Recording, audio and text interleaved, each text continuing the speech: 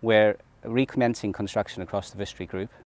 The safety of our people, our customers, and the community in which we operate is our absolute #1 priority. So we're carrying this out in accordance with safe operating procedures that have been developed in accordance with advice from Public Health England, and we're observing strict social distancing on site. All of the construction activities which are commencing today are doing it in a safe and measured manner.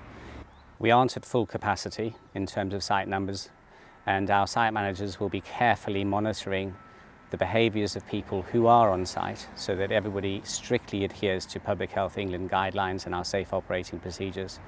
It's imperative that we as a nation and as a company get back to work in a safe, controlled way